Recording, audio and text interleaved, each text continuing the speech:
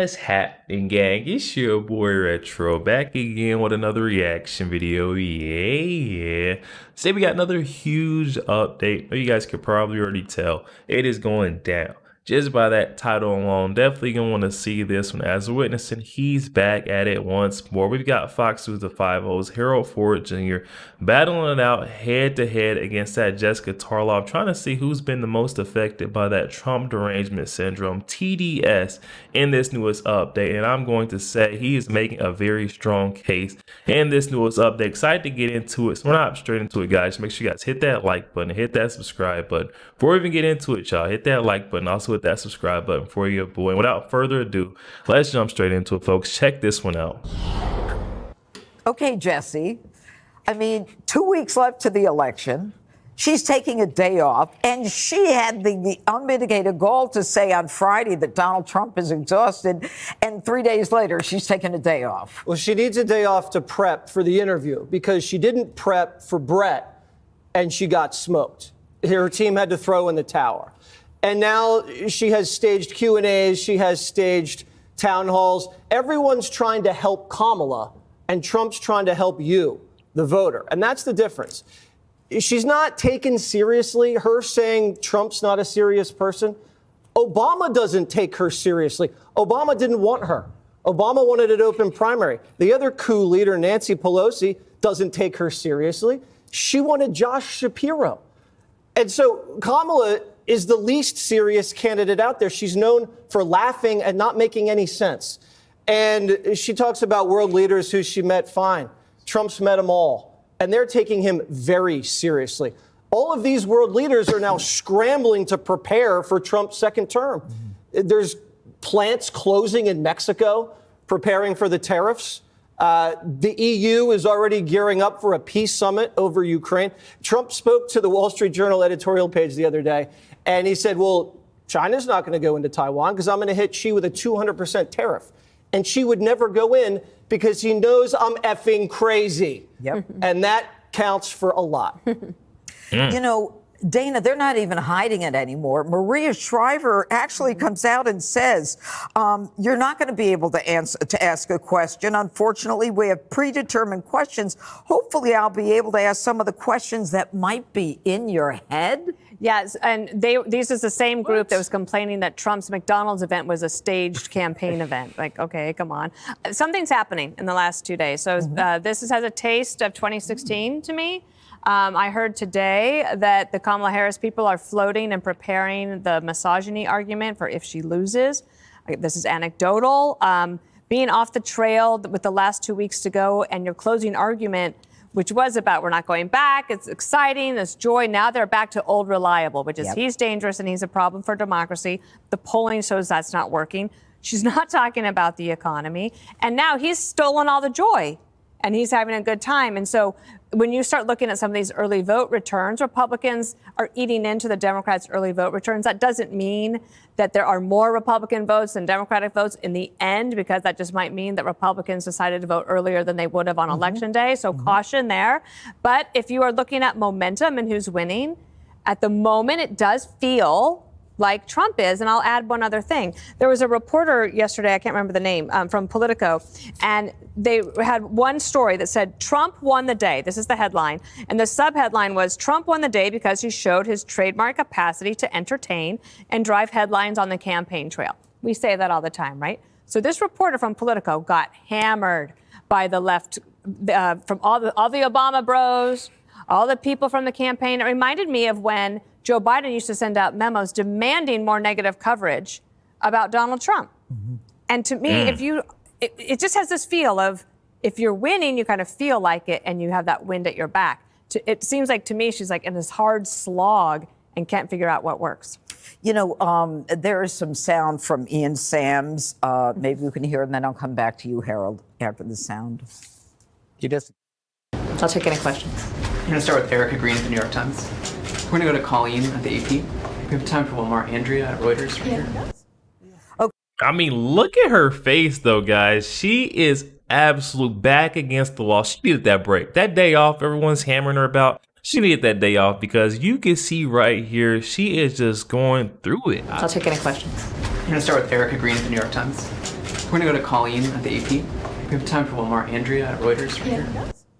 Okay, so she says she's ready for questions, and Ian Sams is behind her dictating who she's going to take the questions from. So besides everything being orchestrated, he's even deciding who gets to ask the question, not her. Wow. Good to be with you. Hope you had a good weekend. I watched this, and I listened to President Trump. The one thing I do agree with him on, with what he was saying a little earlier, was that I do hope that the campaign I support, that you can't take a day off between now and the next 2 weeks. You can't take a down day. You've got to be on the road. You got to be 3 or 4 events a day, and you got Harold Ford has been preaching this. I mean, I feel like he is the one sane Democrat when he says things like this, like, oh my good, no way she's taking a day off. You can't be doing that now, Colin. We need you, 3 to 4 campaign events. We need to be seeing you out in the public's eye, key swing states. No, guys, she is taking the day off, following the trend of old Joe. I do hope that the campaign I support, that you can't take a day off between now and the next 2 weeks. You can't take a down day. You've got to be on the road. You got to be 3 or 4 events a day,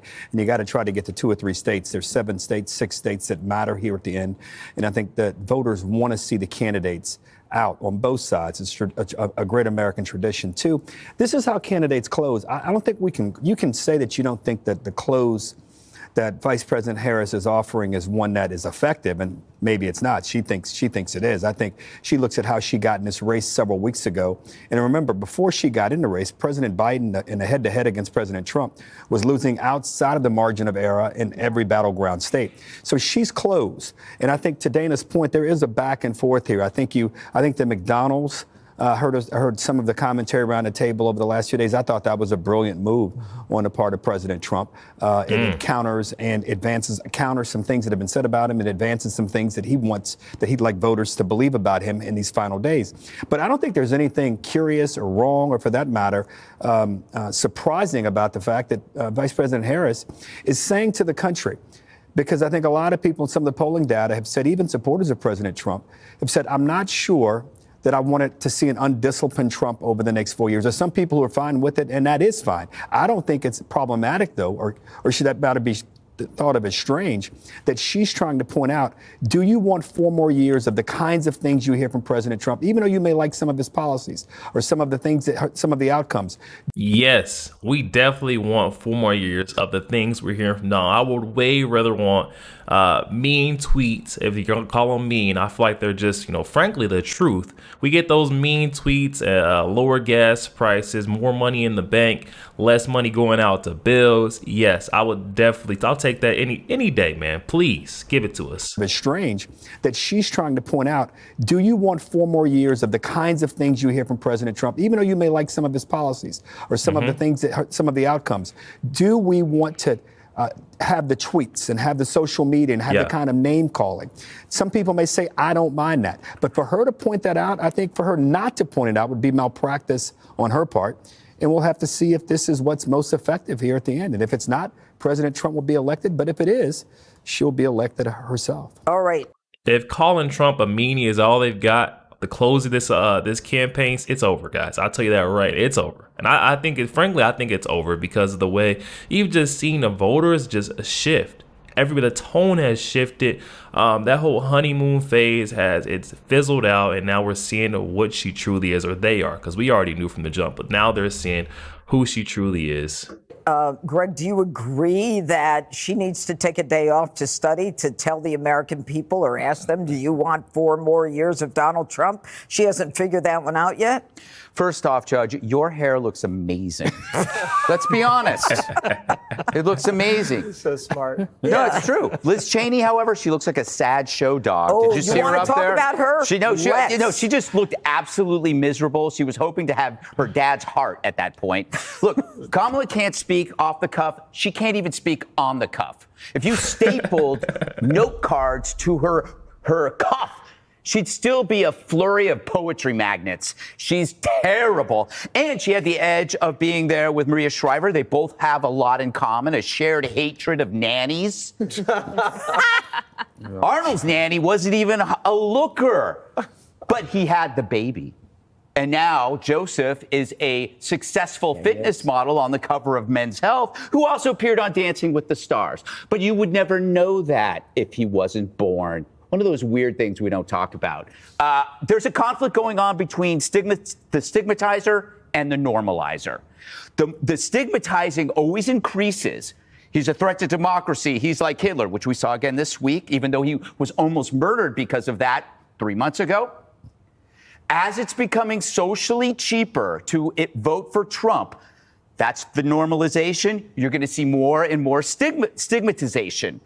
Admitting you voted for Trump 4 years ago could have been deadly. But because of notable people like Musk and Tulsi and RFK, the message to everyone else is the coast is getting clearer, the cost is getting lower. And as that cost to endorse Trump gets cheaper and cheaper and cheaper, you're going to see this stigmatizing force get more and more intense. Now, you look at like her endorsements, Lizzo, Stevie Wonder, Ben Stiller. It doesn't move the needle at all because there was no social stigma attached to her in the first place. So it comes off as predictable, lame, and cowardly. So I don't know where I'm going to go with this, except to end on a positive note that, Judge, your hair looks great. Yo, there we have it, guys. One of the rare times we'll see one of the folks on the left actually being real with their candidate, where we seen Harold Ford Jr. flat out saying, hey, I don't know if that day off was the right move to make for the Harris-Walz campaign. It just seems like old Joe back in her spot. I mean, this dude was taking days off left and right. Is this the same thing we're going to get the same thing with her? So we got with Joe Biden's day off here, vacation, beach this and beach that. I mean, it just seems like the guy was never in office. And with that day off, she seems to be following right in old Joe's footsteps. You know, there is no new way forward. Definitely hop in the comment section, guys. Let me know your thoughts. Also, make sure you guys hit that like button, hit that subscribe button. If you did enjoy more content like this, catch you guys on the next week.